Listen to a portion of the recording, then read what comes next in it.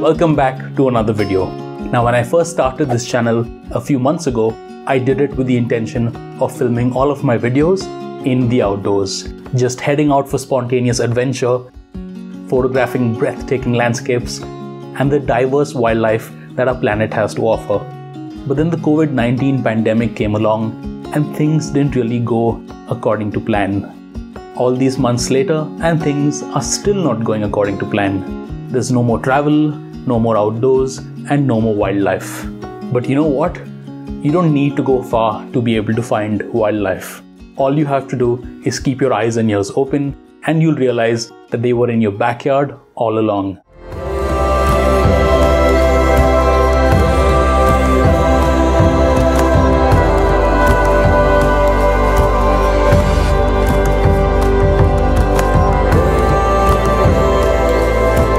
So with all of the self-quarantining and the back-to-back lockdowns, we've all been spending more time at home than we ever have before.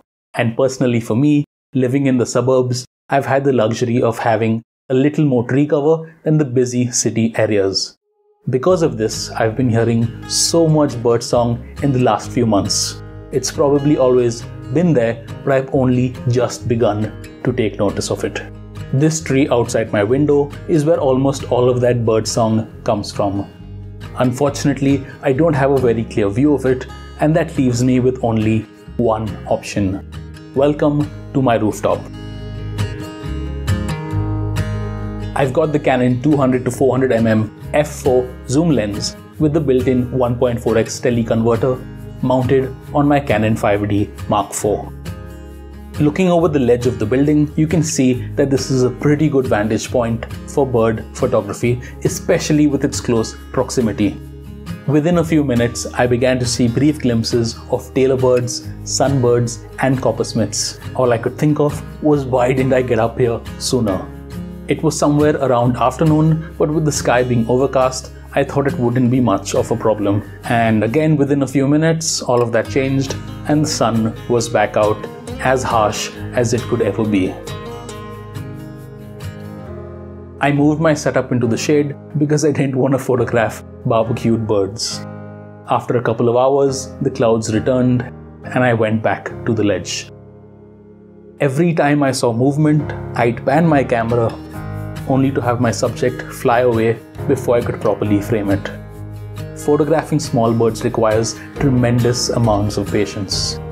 In addition to their skittish movement, I had the weather slowly deteriorate and I even got attacked by a bunch of crows.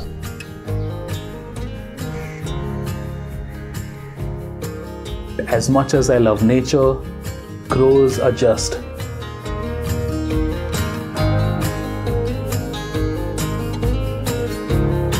and they're complete.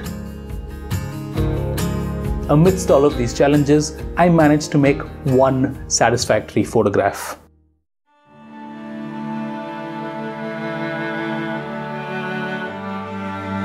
This is a common Tailorbird with its gaze locked onto an insect that it was busy hunting.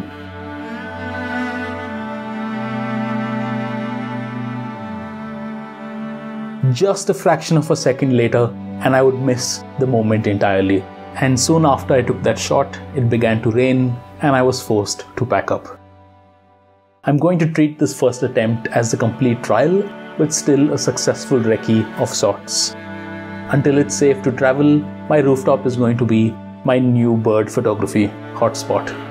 I'm going to take this up as a challenge and try and photograph the diversity of bird life that this tree houses. For my second attempt, I'm going to make a camouflage hide to shoot from. Now this is going to conceal my presence from the birds and it will result in closer sightings. But more importantly, I won't be a disturbance to their natural activity. If you enjoyed this video, please hit the like button and subscribe. Your support is going to help me build this channel and community and take it a long, long way. See you in the next one.